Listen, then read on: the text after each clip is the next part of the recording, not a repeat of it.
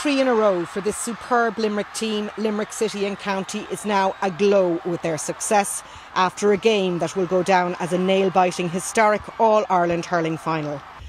Limerick are now All-Ireland champions 4 times since 2018 and winners for 20, 21 and 22.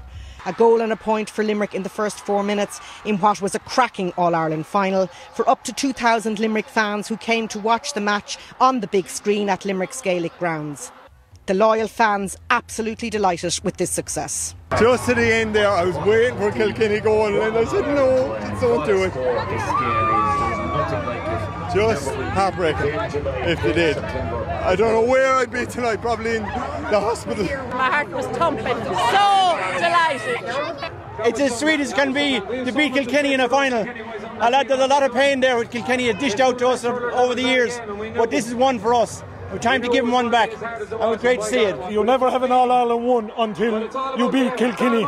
That's the answer. It was absolutely nail-biting from start to finish. I thought a couple of times now Kilkenny might have had us.